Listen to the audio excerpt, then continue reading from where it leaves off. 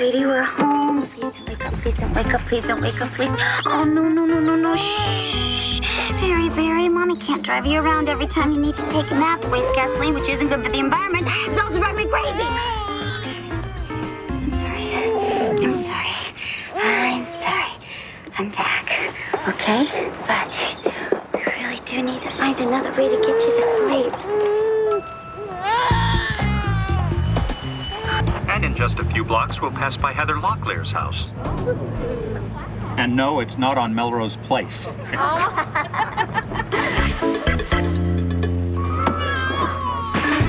I'm late. Hello again, Randy. Hi, everyone. I'm Julie, and I just want to say you are going to love this tour. I've been on it 3 times a day, 4 days in a row, and this little guy here, he's going to be asleep before we get to Heather Locklear's house, which isn't on Melrose Place. And thanks for ruining my best joke. Oh, come on, Randy. It wasn't that good of a joke. I have a question for you. Okay, now, I seriously need to eat, so this is important? Yes. Mr. Huerta has had some trouble with children's services. He was homeless for a while, but now he has a place to live, and he wants to get his 2 boys... I can't get my kids back. He wants to get his 2 boys out of foster care, but the agency first needs a lease from the landlord, proving he has And a the place landlord to live, won't give him the lease unless he's got the kids back. Got it. Right. So what I'm thinking is we first apply for a temporary order. Go. What's this? That is a lease. He files it with ACS, he gets the kids back. Thank you. You're welcome. Good luck. Thanks.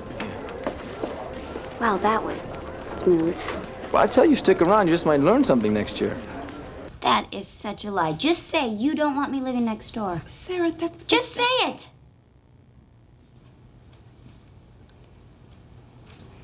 We don't want you living next door. Wrong! You do want me living next door. You need me living next door. This guy may not want me there, but you desperately want me there. This guy has a name. Sarah, what are you talking about? Oh, please, Mom. You love the fact that I'm so dependent. I keep one tiny piece of information from you, and you completely fall apart. You stake out my place. You try to out me in front of my realtor. You love dealing with me. I am your job. I'm your hobby. And my moving in next door to you is the best thing that could have ever happened to you because you are going to get me 24/7. Doors open, trees down, and that's exactly what you want. And if this guy doesn't like it, he can just float in his half of the pool.